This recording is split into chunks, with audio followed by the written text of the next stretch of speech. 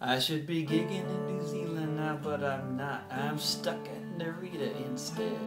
I should be singing in Dunedin, smoking kiwi pot and chilling with the kiwi reds. But when I showed up at the airport to board my flight, I was handed somebody's cell phone. Suddenly the future didn't look so bright, and I entered the Twilight Zone. The woman on the line said, "Hello, I'm from immigration.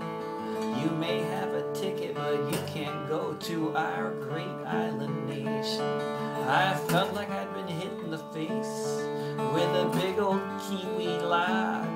But then I felt the Stassi's cold embrace when she said, "I've been reading your blog.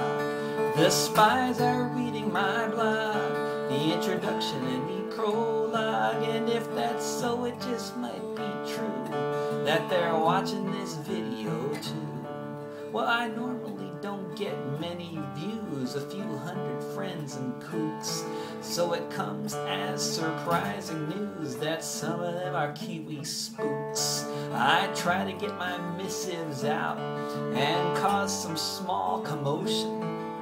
Someone's listening now, there's no doubt, across the South Pacific Ocean. The spies are reading my blog, the introduction and the prologue. And if that's so, it just might be true that they're watching this video too. "Were you strip searched in Trondheim?" she asked. "What kind of things do you smoke? Have you ever been charged with a crime? Are you rich or are you broke? Have you ever been turned away from any borders you tried to cross? What kind of venues did you plan to play? Do you use dental floss?" I said, "It seems a bit unusual for you to do things quite this way." I asked her, "Is this normal?" But she wouldn't say. She just repeated her message, "At Narita you shall remain. I've read your blog, each vile passage, and you may not board that plane.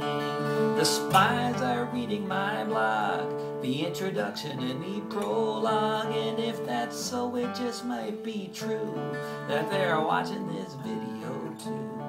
They're watching this video too. Watching this video too."